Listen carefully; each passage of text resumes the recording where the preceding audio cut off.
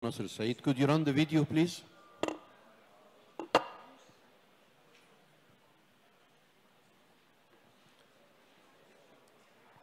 Could you run the video?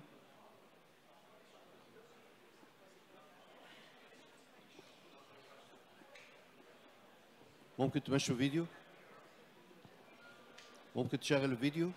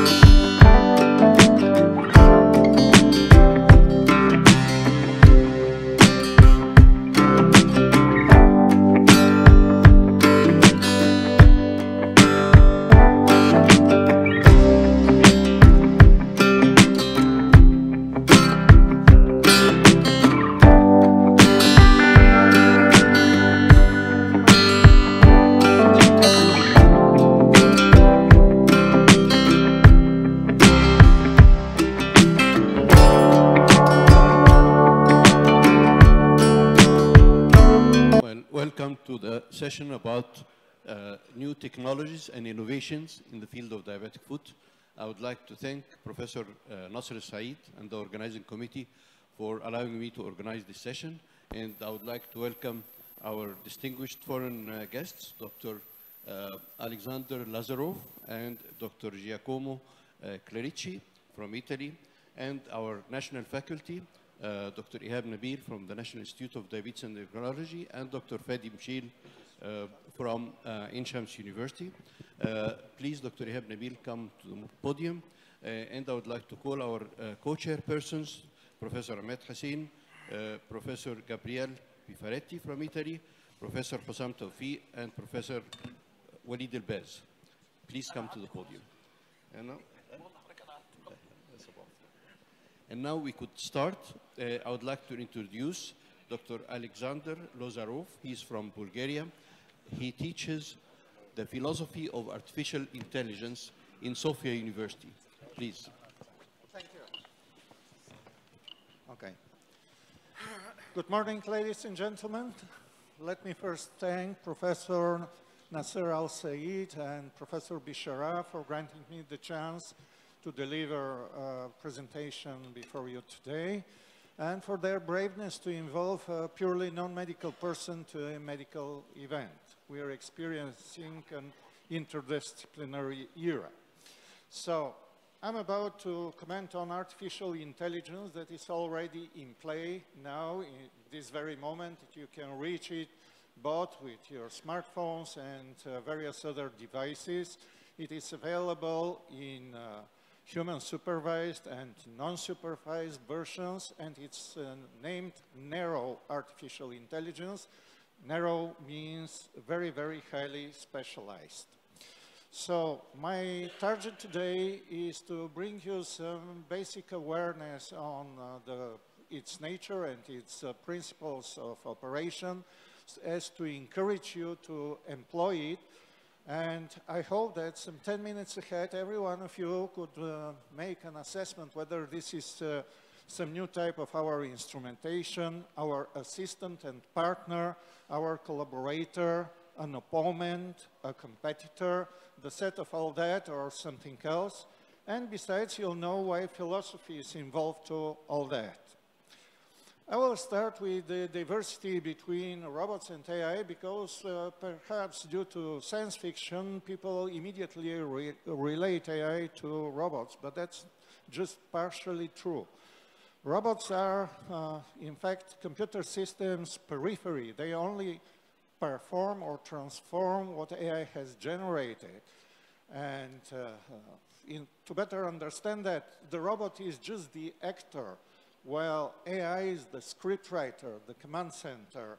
And if dedicated to speech recognition, to medical diagnostics, to language interpretation, AI does not at all need a robot. It only needs a display or a network to present you what it has generated.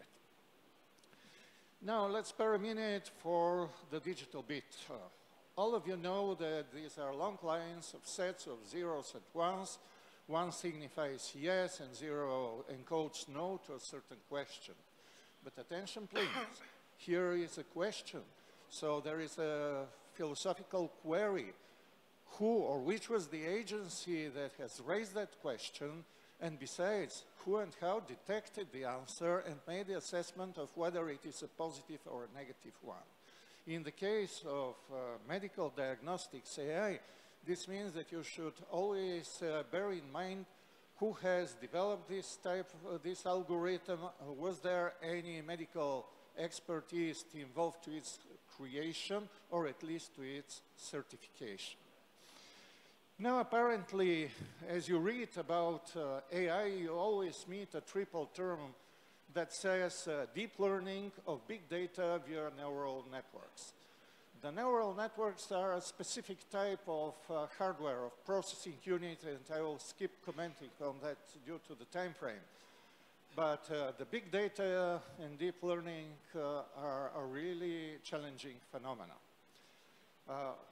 It has three typical features. The first one is shown in its name is being big. These are enormous, tremendous lines of data that no human can ever memorize, detect, consider, think about. Well, the computers already can do that. Besides, big data is characterized by the fact that these are real-time data streams. They are not structured, they are not memorized. And finally, a big data set in any event involves at least two flows having heterogeneous origin. A minute ahead, you'll know why. So here comes the logical question: what is intelligence and can it be artificial? There are a lot of narratives on what is intelligence suggested by both philosophy and psychology, and yet there is no agreeable one. However, once commenting on artificial intelligence, in any event we have in mind its capacity to autonomously generate successful predictions. And successful means that these predictions really happen on a time horizon ahead. And autonomously is just the opposite of externally driven. So, as we are commenting on prognostic capacities, let's think about how we humans create our hypotheses. We involve what we have in our memory, I mean knowledge accumulated either by theory or by experience. Thus we know physical laws and some principles of social behavior. We involve logic and we have an outcome. Classical computers can do the same, because any rule, any law can be presented either as a function, either as an equation, and then it applies mathematical logic and statistical methods. Careful, statistics means that your patients in medical diagnostics are treated as entities, not as subjects. However, apparent AI solutions can do something in addition that we cannot manage. By observing the big data sets, the streams, if it finds out digital patterns which represent either correlations or interactions or process development stages, it determines them. And for example, if there are stages A, B, C, D, E in the first flow and common, similar phases A, B, C, D in the second one, AI immediately concludes that there will emerge an E phase in the second flow. Importantly, it cannot find out the cause-event line. It cannot tell you why this will happen. Yet, its forecasts are successful, and it calculates the probability of this event happening. It is very essential here to say that the ABCD example is a very simple one, but there are cases when in the one flow there are detected 900 stages, in the other one 890 common events, so the probability is highly raised immediately, and besides, you know not just a single step ahead, but 10. So this is the intelligent procedure. The time frame does not allow me to get in detail here. Please remember that it is a 4-step line which is more or less common and similar between humans and AI. And this is my last slide, and this is the very essential one. Now, if you create an idea, you have an idea, it is purely yours, and it is absolutely under your control and your will whether to make it accessible to others or to keep it in privacy, in your memory. If you decide to make it accessible to others, you have two options. Either to perform it virtually, that means you tell it to someone, you deliver a presentation, you write a book, you make a piece of art or whatever. Importantly, the performance does never cause any consequences in the physical and social environment. It is just a data exchange. But also importantly, there must be involved at least a second intelligent body to perceive the appeal. A performance with no audience, a book that is not read, is a nonsense. It is just the opposite with the transforms. If my idea is to break this door, I take a big hammer, I push it, it breaks into pieces, and there is no matter whether somebody has watched me or not. Now, how is this related to AI? This is the so-called black box phenomenon. AI creates a lot of production, and we cannot observe neither the data input nor the data processing stages because big data is involved and we cannot manage it. So we are in a blind, passive position to be presented what it generated. And what I can suggest, and it is generally recommended, once dealing with AI, we must ask as many questions as possible. We must make as many simulations and tests as possible just to get ensured that we have squeezed out the very maximum of its production. Thanks for your attention. Thank you very much for a very interesting presentation. We need to know a lot more about artificial intelligence. Now, I would like to present my colleague, Dr. Ihab Nabil, who is the Dean of the National Institute of Diabetes and Endocrinology. He is going to talk about a new aspect of wound care, and that is ventilation and weaning from VAC. Dr. Ihab.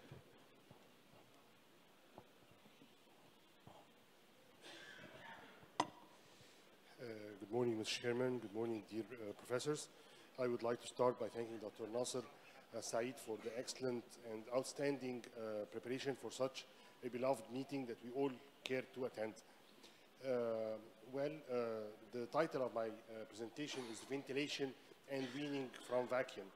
Yes, indeed, I mean ventilation because in wound care management, in cardiac surgeons, they consider ventilation in open heart surgeries, long surgeries. They ventilate the wound itself by carbon dioxide to limit the infection at all days. And also, knowing the vacuum as a weapon to salvage our limbs is very important, and it's important to know when to stop it and wean the patient from the vacuum usage. In fact, limb salvage is as important as life salvage, but comes next after the life salvage. We have to mix and match and create all our master scene. In case we have a very unsalvageable feet with severe infection, peripheral arterial occlusive disease, diabetic, in presence of infection and raised serum creat, we are obliged first to debride and clean our wounds prior to start with angioplasty for such patients. Such a debridement would end in a very dangerous wound that needs salvageability. This salvageability could occur by first revascularization, and full revascularization should be attempted as much as possible. I won't go through this, but yet the advancement and the technologies help much in wires and in revascularization techniques to achieve full revascularization distal as possible to achieve adequate blood ample supply. Then we opt for going for a vacuum treatment. Vacuum treatment could go endlessly, but we should be very judgeful not to jeopardize the limb by excessive usage and excessive moisture or in presence of infection. So the guidelines ensures not more than 4 weeks usage of vacuum. After this usage of vacuum, we need to ventilate the wound. And now we have a new ventilation methodology. That's the oxygen carrying sprays that's carry the oxygen on hemoglobin, particularly in the vicinity of the wound itself. So we can use something like Granulox to ventilate the wound itself and carry more oxygen to the vicinity of the wound, thus more supplying more oxygen, more ample ventilation to the wound itself until it reaches full granulation, and thus it is salvageable and functional. Another example is the healed wound that never heals. We still apply all what we have mentioned from revascularization. Here we have exposed all the calcaneus, then we can use the vacuum for 4 weeks, and then ventilated by Granulox till full granulation. Other examples are showing the same idea, not only in diabetic feet, not only in exposed tendons that we can use this and we granulate in diabetic feet vicinity, but also all non-salvageable wounds. If we apply the same technique, we achieve the same results with full healing and functionality of the wound. Even for the venous aspect, we can apply the vacuum for venous ulcers. Such long-lasting venous ulcer could get 4 weeks of vacuum, then Granulox, it's completely closed and completely healing after years of non-healing.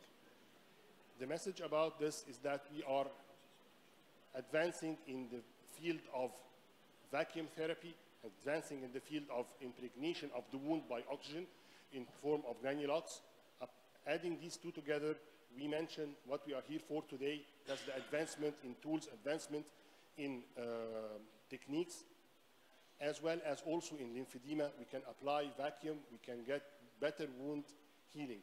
This slide is meant to be left white and clear for the next year, where we will find more applications and more tools and much more mobile applications that could clearly judge the wound, clearly help in wound healing, and clearly the artificial intelligence is coming in real life. Thank you very much.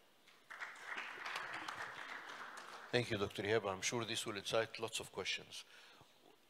May I have the honor to present further beyond what I have said. That's new options for no option patients. I would love to present, with honor, Professor Giacomo Glerici, a known diabetic foot surgeon, member of the board of the International Association of Diabetic Foot Surgeons, a polyclinic of Abano Term, and Hospital San Carlo, Milan. Thank you. Thank you indeed. May I use this one? Is the same for you? Yeah. Yep.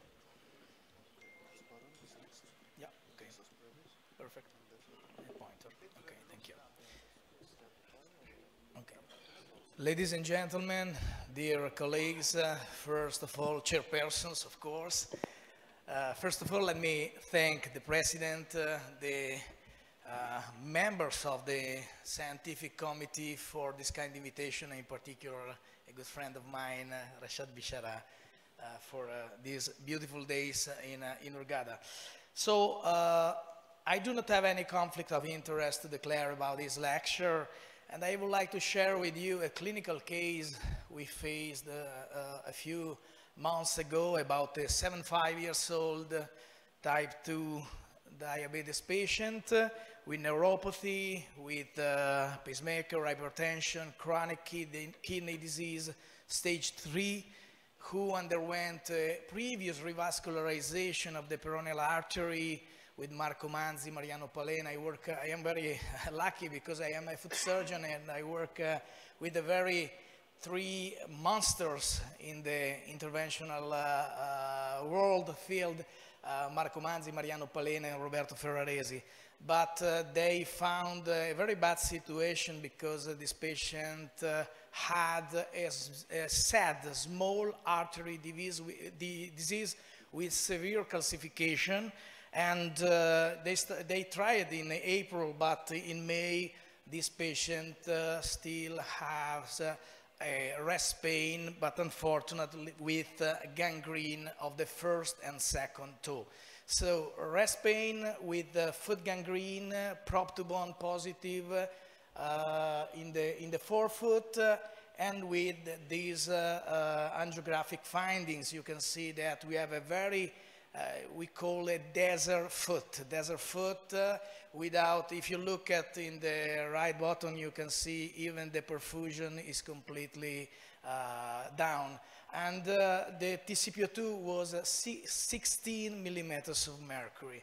So we thought about another option, so we published a few papers about the hybrid vein arterialization, but unfortunately this patient has some problem with the vein because he had a previous coronary artery bypass graft.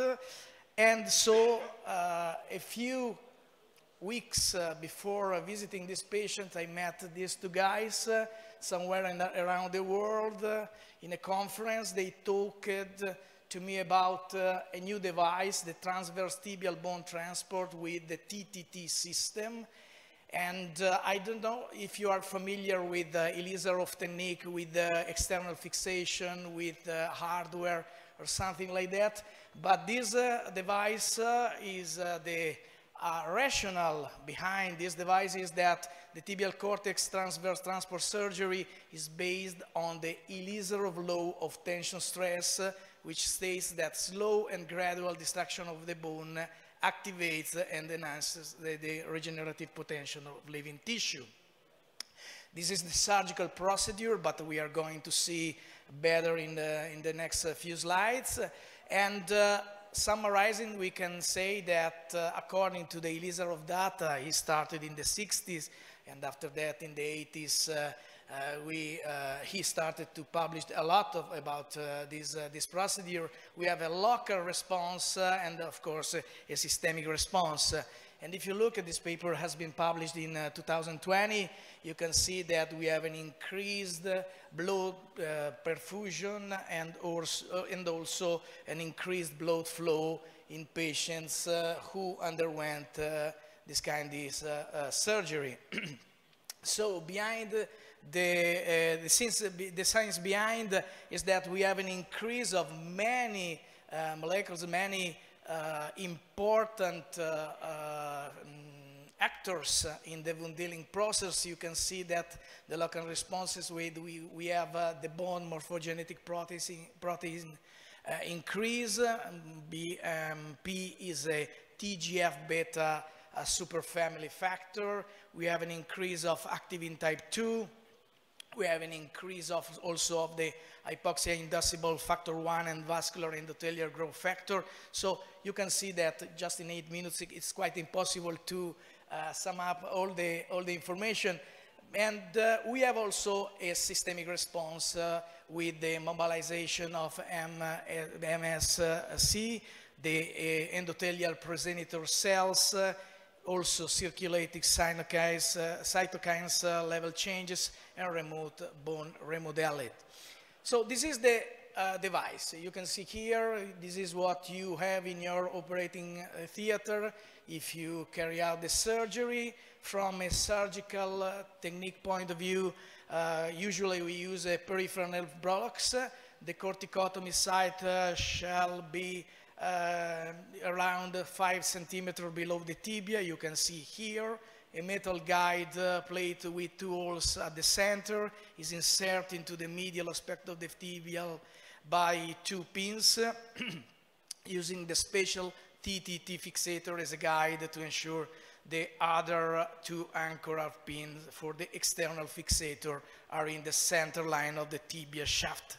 1 centimeter is skin incision. Usually we perform 6 incisions are made perpendicular to the guide plate. The slides as shown in this picture.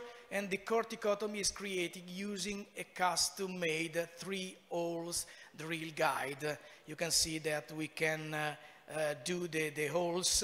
And after that, we check with the fluoroscopy the central pin position. Then insert the 2 anchor pins to keep the fixator in place and tighten all the pins and position the fixator well for patient comfort.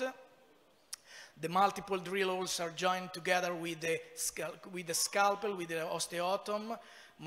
You must be very careful in order to avoid any fracture. And this is the time frame. The total duration of the treatment is 1 month and a half. You can see here.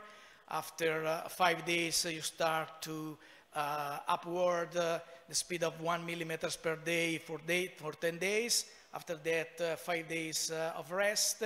And you, after that, put in the original position in 10 days with 1 millimeter per day, the chip of cortex.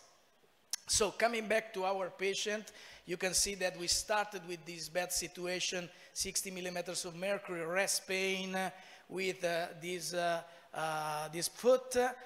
We carried out the surgery in the end of May, but you can see that in June we have an increase of the TCPO2, no rest pain.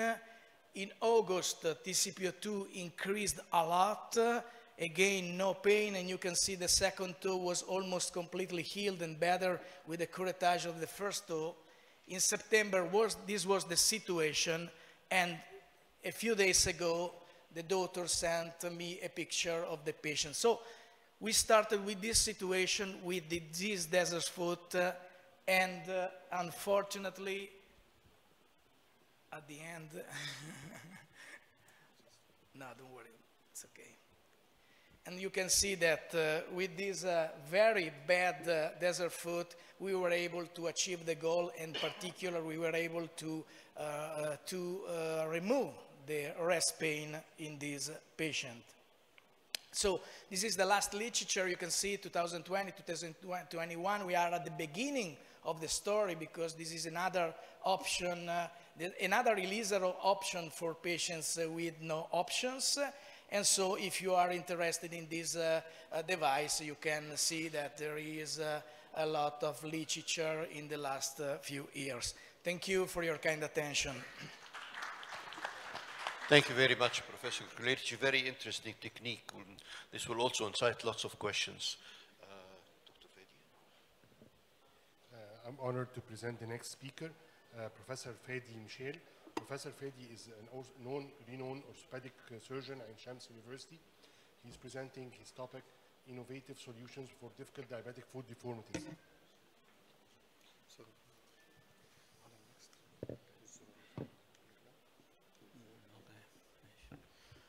Good morning, everyone.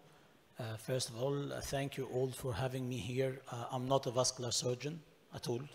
I'm an orthopedic surgeon, works in Shams University, and I'm honored to work with the Egyptian Diabetic Foot Center team headed by our professor, Dr. Rashad Bishara.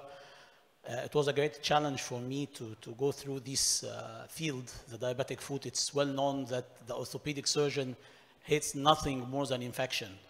Infection for orthopedic surgeon means disaster. So Dr. Rashad invited me to invade this field, and it was my pleasure.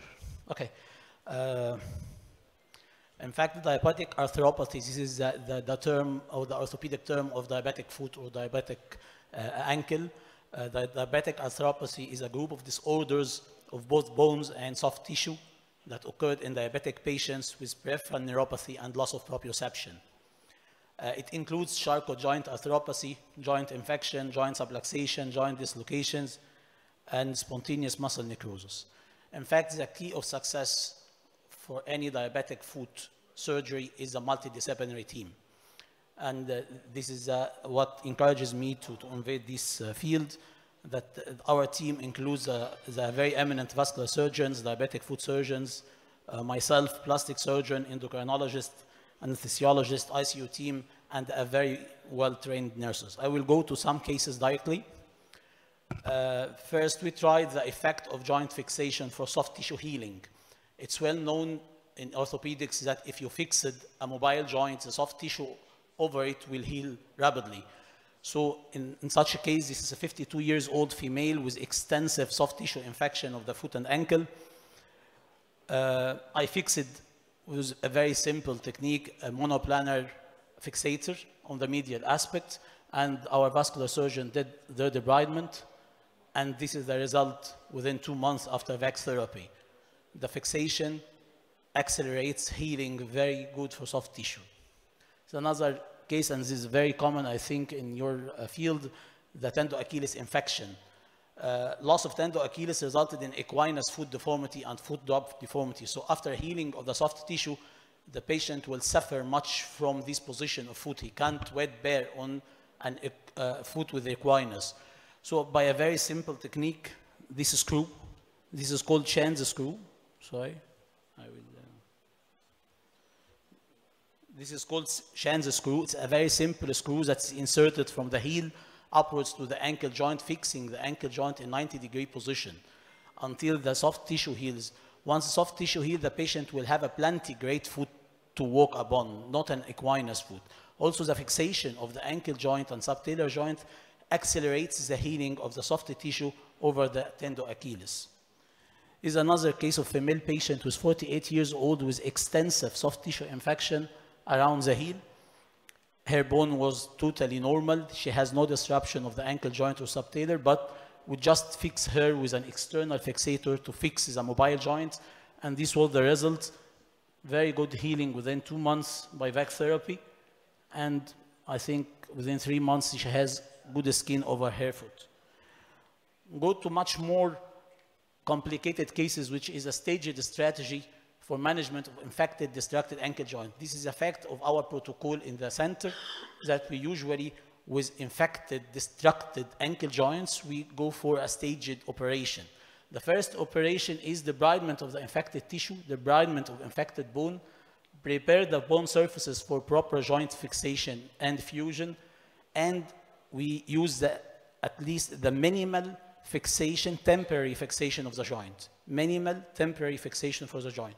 The second stage is wound care and wound healing, and the final stage is the permanent joint fixation and fusion.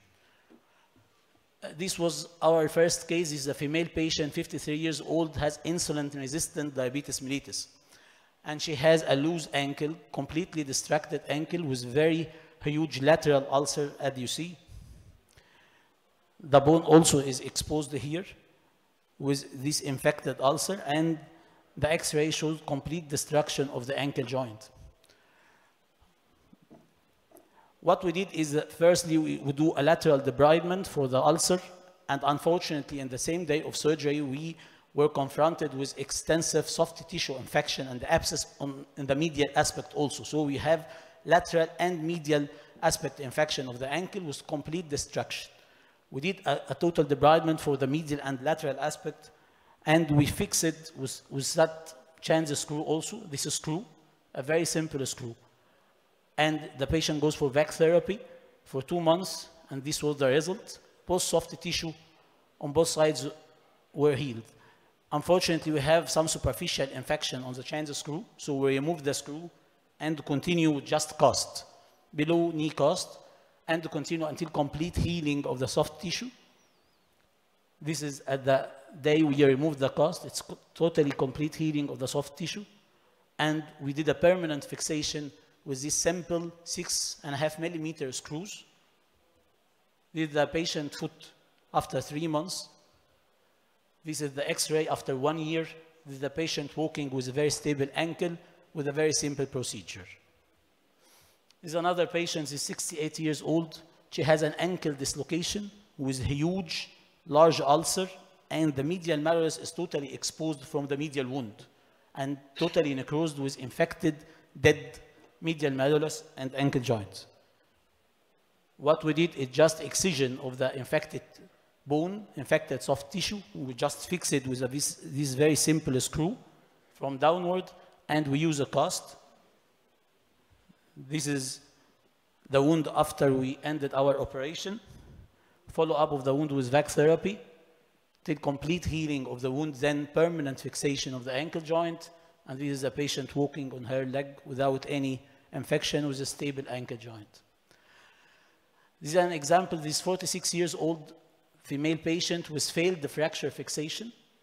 She had a Potts ankle fracture. She was fixed, and unfortunately it was infected and destructed and come with this ulcer and draining pus from the wound.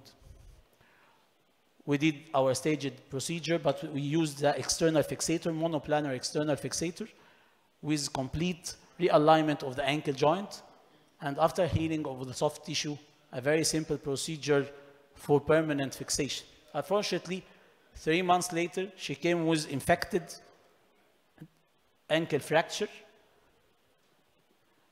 So we removed the screws until complete healing of the soft tissue.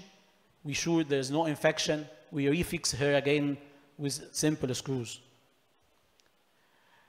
There's another case with a 50 years old female patient, had this plantar ulcer for 5 years now.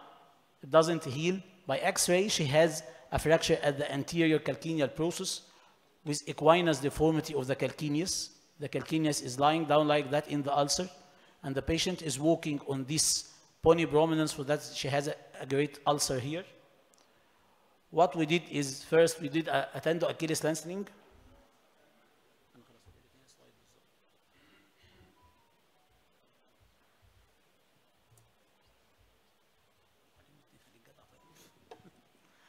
We did a tendo Achilles lengthening so can allow to realign the calcaneus. Simply inserted an external screw, the change screw from posterior, to fix the fracture, and continue with the cast until complete healing, and then fixation with a simple screw, and the patient now has no ulcer for around 2 years.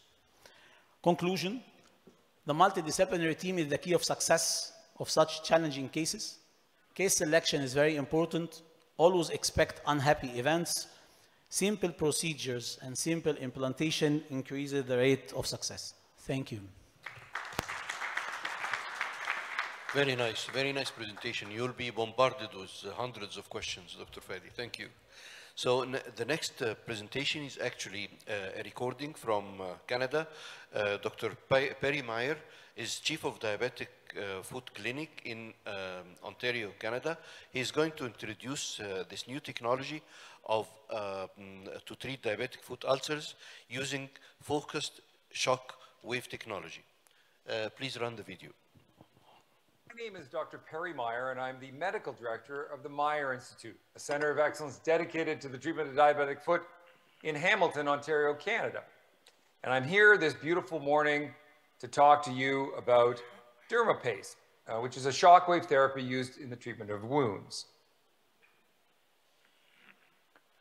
So PACE, or Pulse Acoustic Cellular Expression, is a proprietary form of extracorporeal shockwave technology. And this is a technology that utilizes high-energy acoustic pressure waves in the shockwave spectrum created through an electrohydraulic method.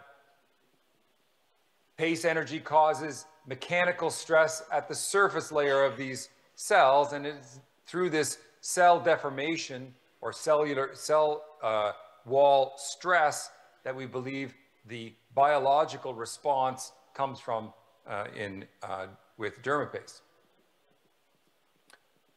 So what is the mechanism of action?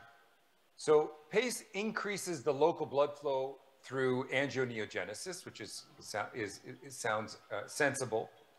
It increases leukocyte transmigration through vessel permeability to allow these particular special cells to get to the wound bed to act on the medium.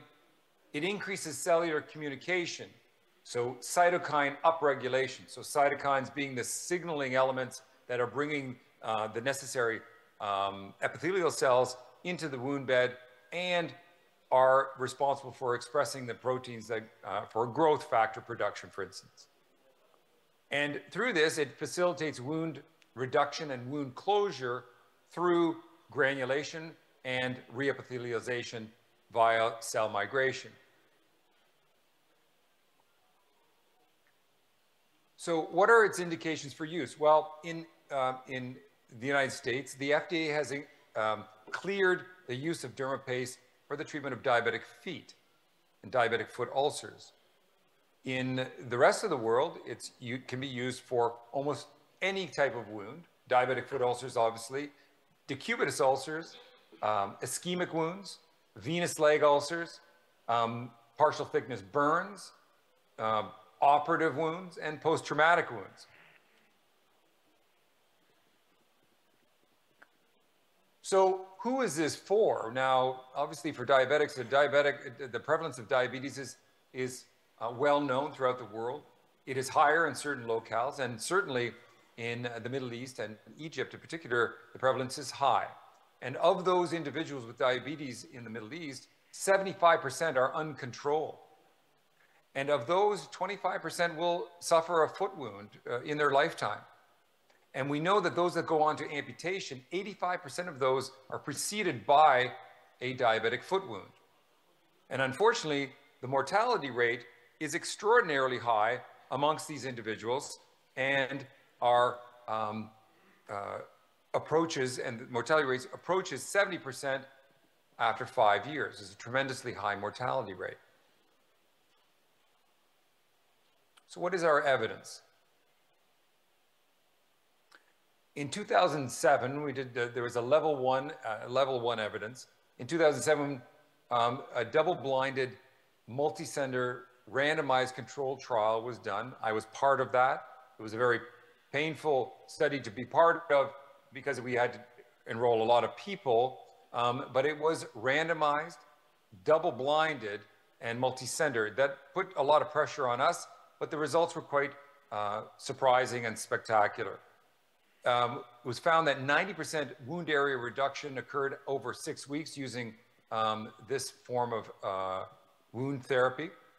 And what is most important about this pivotal study was that the inclusion criteria for these individuals included comorbidities that other clinical investigations would normally exclude. In 2018, the level 1 evidence was peer-reviewed and substantiated and validated.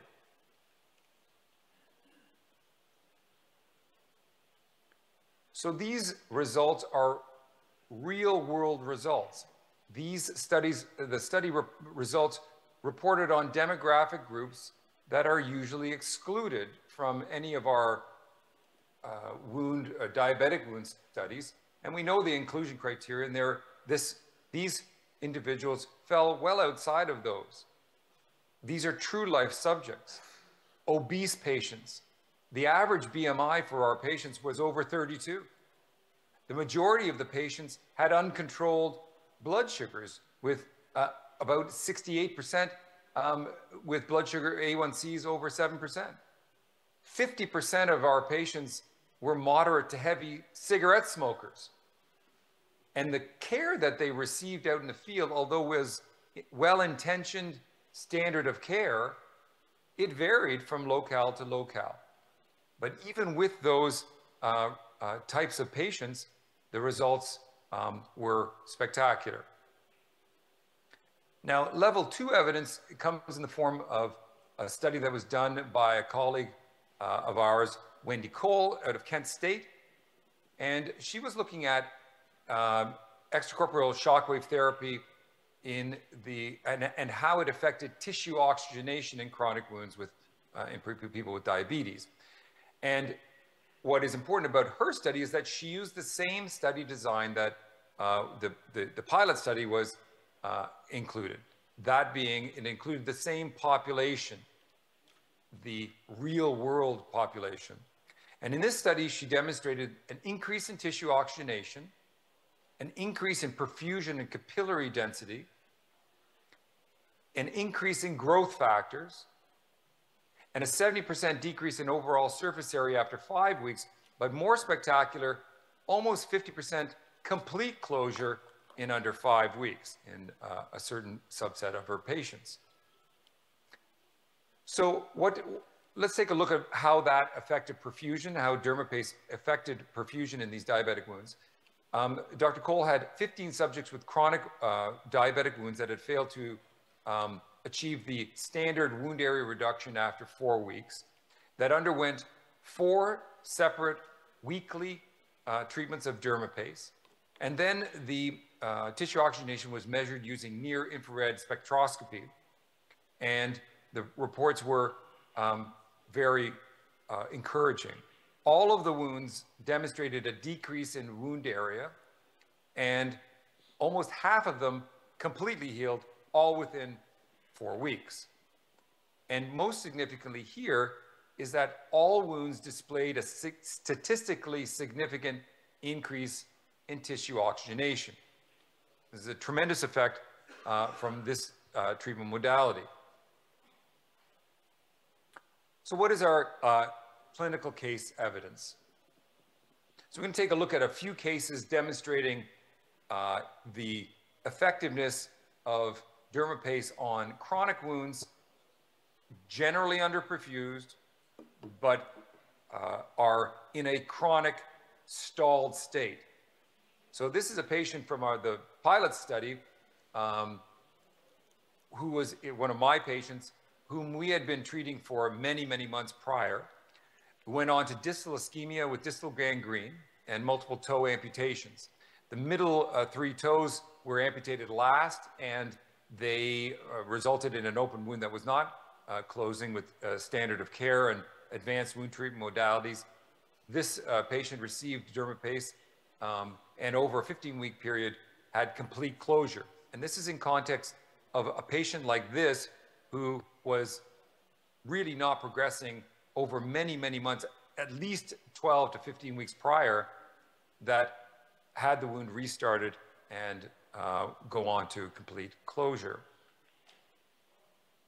Now, this is a paper that we produced for Wounds Canada in 2020, I believe, and it demonstrated the effect of dermaPACE on incision line healing and peri-wound edema reduction.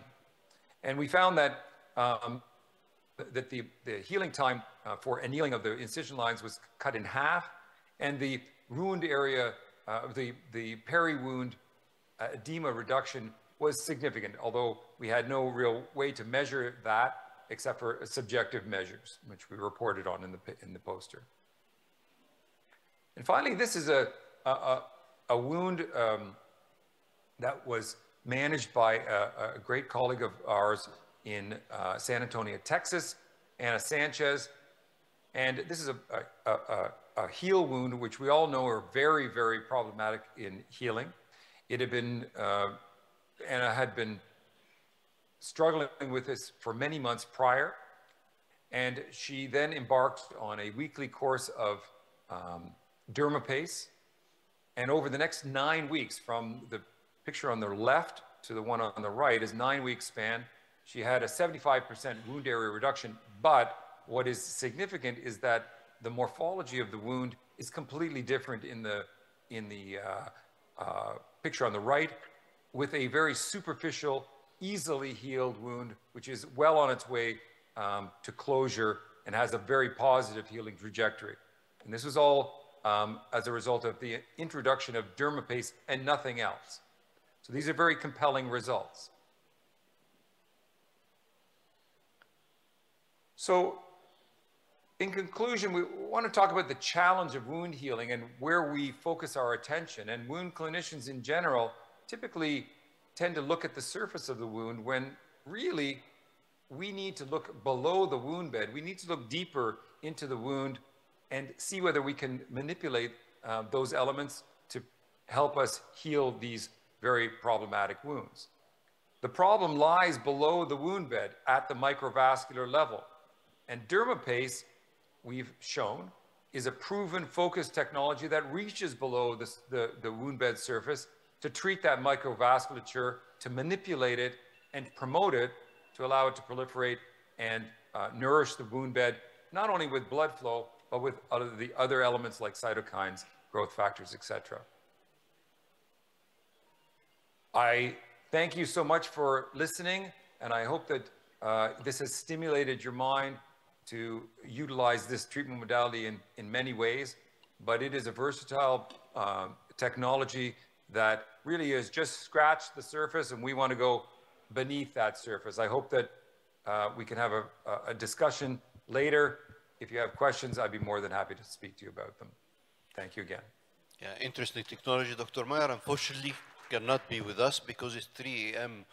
In Canada. So we can write to him questions maybe.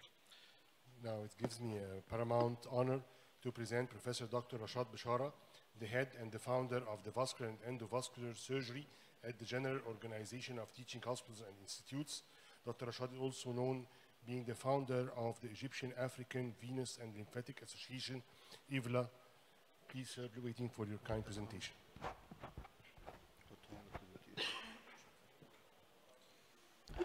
Once again, thank you, Professor Nasser Said and the organizing committee for the privilege.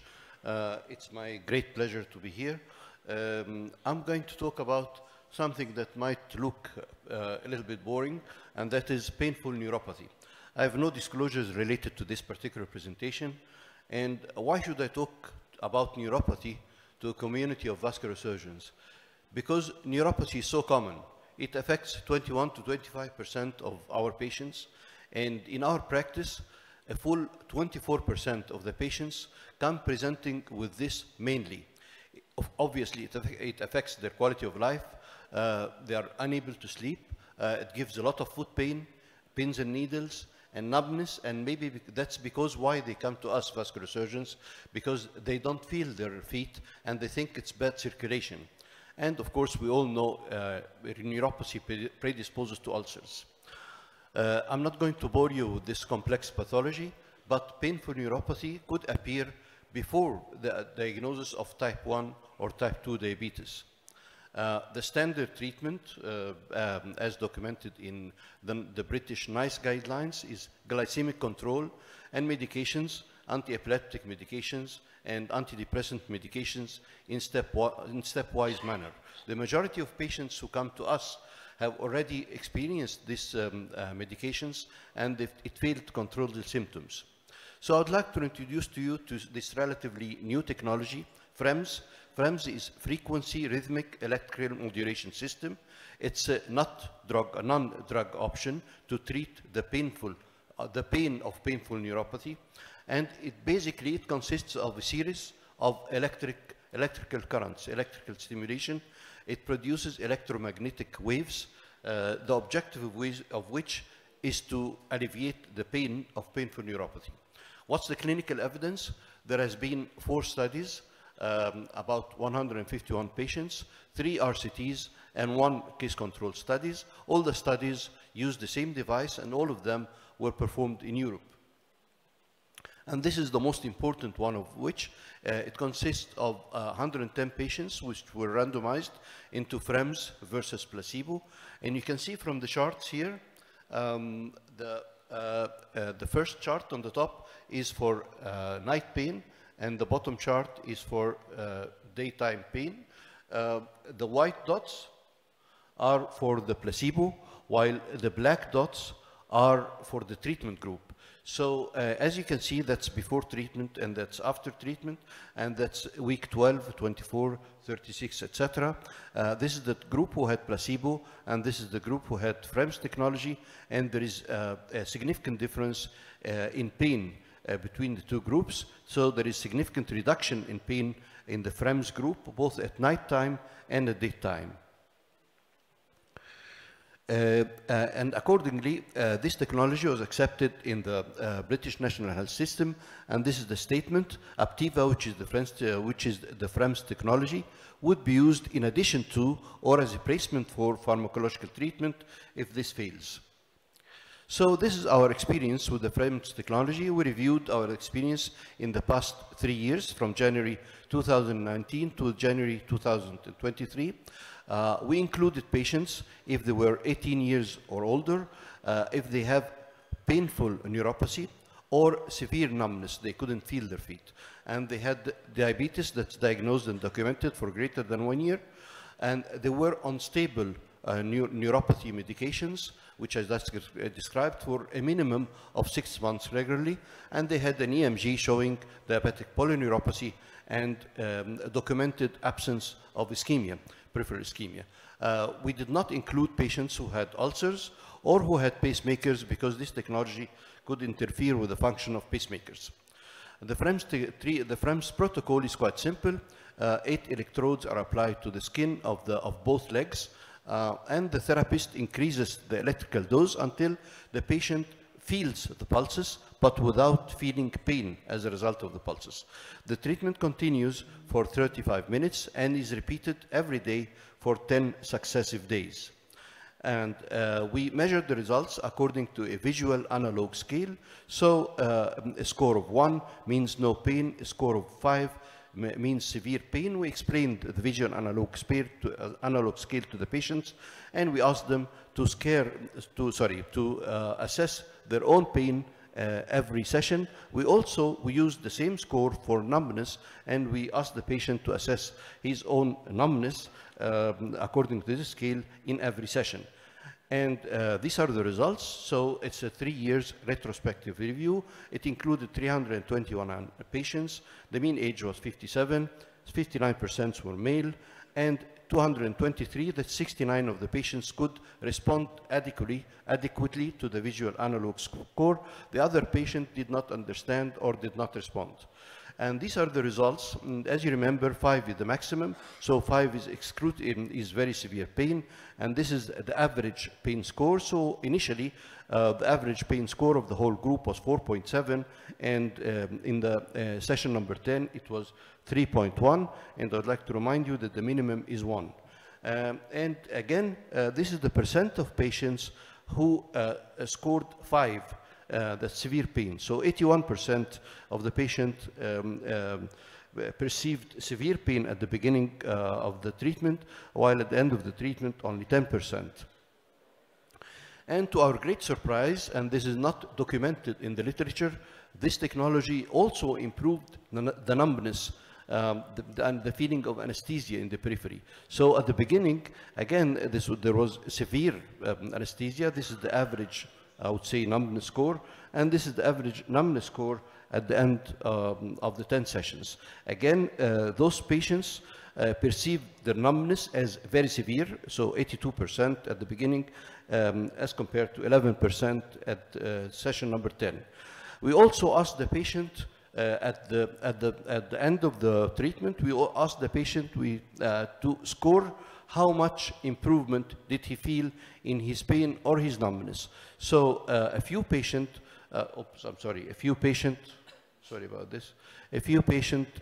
said 0, no improvement, and a few patient said completely gone, the symptoms, but the majority of patients fell between 40%, 50%, 60%, and 70% improvement. And the average improvement for the whole group was 51%. So this means if you ask the patient how much improvement did you feel, the average was 50%. And there was no side effects at all. And this is our conclusion, that FREMS technology proved to be safe, and it's effective symptomatic treatment for the majority of patients presenting with painful neuropathy. And currently, we are doing a long-term study to see how long the improvement continues. Thank you for listening.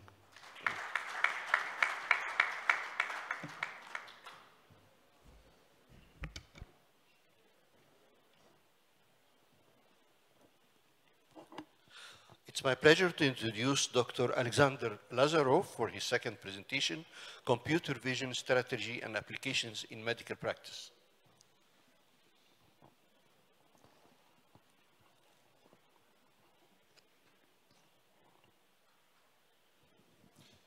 Hi, everybody, again. The AI story is about to continue. We are about to comment on and discuss the computer vision as application in the medical practice.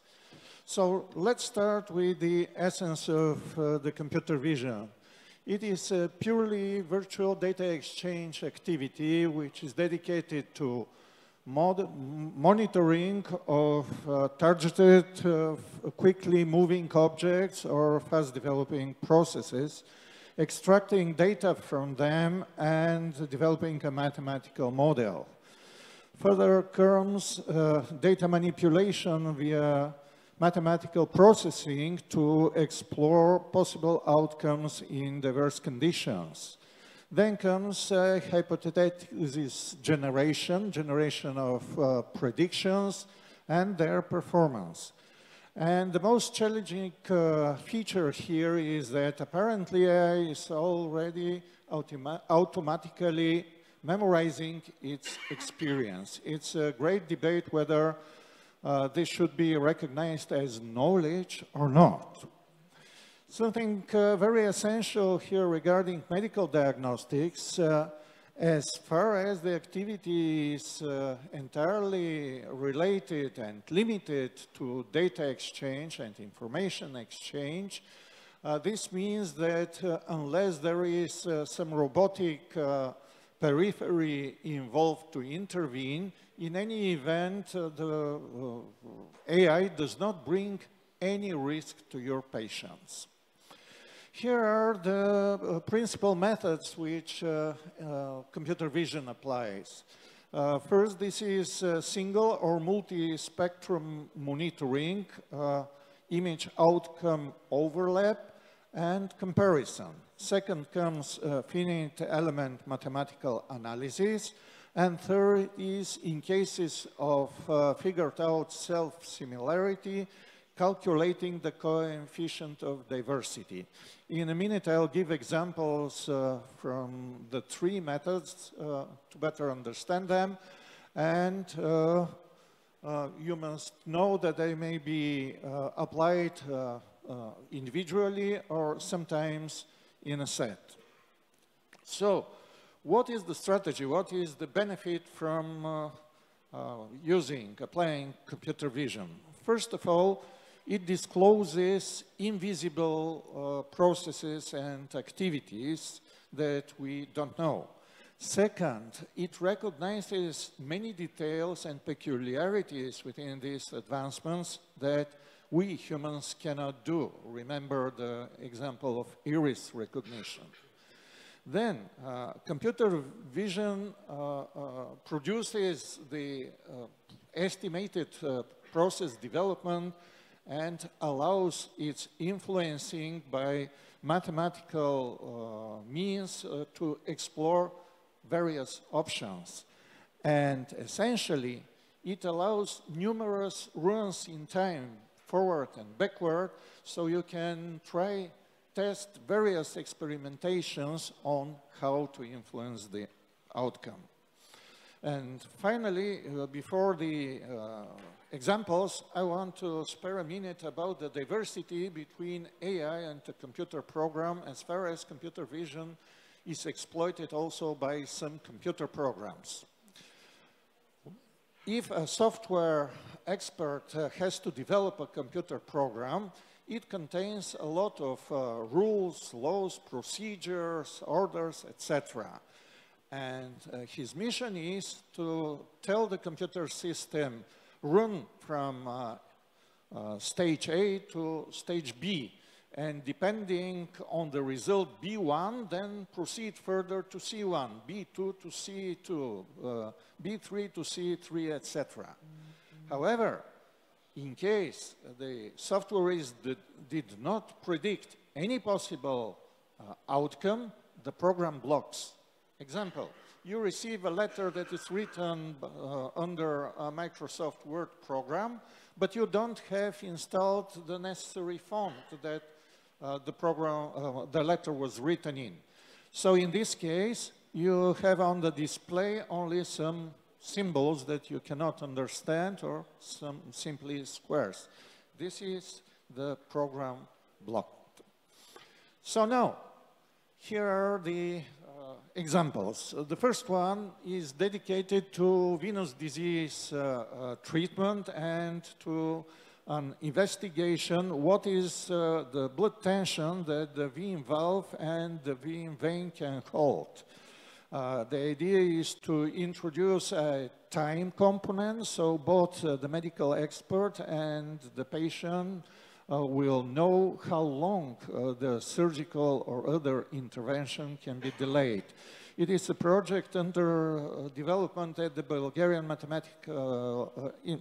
Bulgarian Academy of Sciences Mathematical Department, and my wife, who is a vascular surgeon, and Dr. Elena Goranova, she is sitting here, is involved to this initiative. Here you have the finite element analysis example. This is the case of abdominal aneurysm examinations and the rupture risk assessment. All of you know how important it is to be aware whether you have to run immediately to the surgical room once your patient has arrived, or you have some time to get prepared, etc. So on the right picture you see black squares of black net, and each piece of that is a finite element that is mathematically studied individually and in a set with its neighbor, so the prediction is developed. What is most substantial for the finite element exploration is the image resolution, because the higher the resolution is, the number of the net pieces is greater, and therefore the probability of the prediction is much, much higher. Here is something that is directly related to the topic of this session. This is the computer image exploration of diabetic foot. In this case, AI applies red, blue, and green visible spectrum imaging in a set with infrared, the thermal spectrum, and the images comparison and overlap allows to make a prognosis about whether ulcers will appear and how soon this will happen. And finally, this is a very challenging approach. This is the calculating the coefficient of self-similarity. I have to introduce Benoit Mandelbrot, a famous mathematician who was employed by IBM for longer than 30 years last century.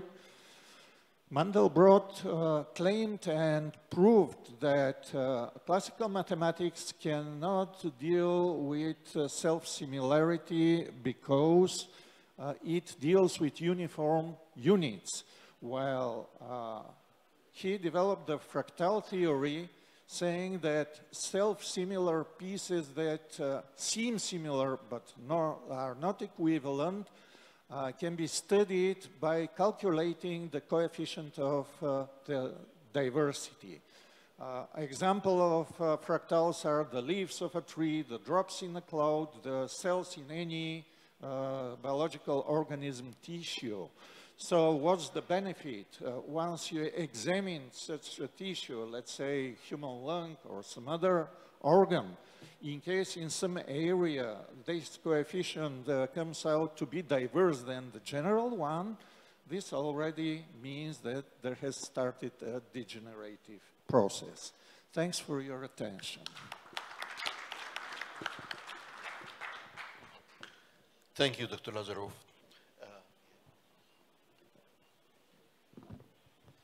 Again, gives me a great honor and pleasure to re-invite Professor Giacomo Glorici for a wonderful presentation entitled Tips and Tricks in Food Surgery after Foot Vein Arterialization, a New Concept in Food Surgery.